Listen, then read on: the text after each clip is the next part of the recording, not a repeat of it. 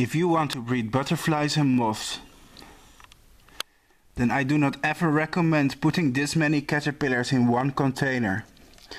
But only for the purpose for this video it's okay, because I'm cleaning their cage, and for that they need a temporary little container while I clean their big cage. These are Russian moon moths, Actias artemis.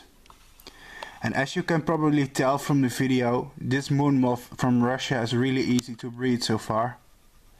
They're doing very well on beach. I believe that's called Phagus, the scientific name. And really, it's really low effort to raise the Russian moon moth. It's also hard to identify some species of moon moths from the Far East, because there are so many similar species of them. I mean, you have like Actias shukvisti, Actias genoma, Actias artemis aliena, which is now its own species, Actias aliena, and so forth and so forth. These are not fully grown yet. They have one more instar to go, and when they're finished I'll make a better video about their final stages. So thank you for watching and regards. Until next time.